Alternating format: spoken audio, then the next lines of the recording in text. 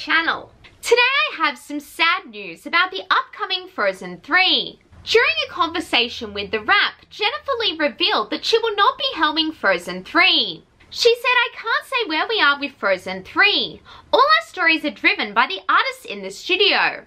Where we're going with Frozen did not come from me. It came from an incredible person. That's a new piece I've told no one. And I've been blown away by it, and I'm just having a blast with that team." This is incredibly concerning, as Jennifer Lee's writing and direction were key to the success of the first two movies. She still is going to be working in some sort of advisory or mentor capacity with the filmmakers of this next edition.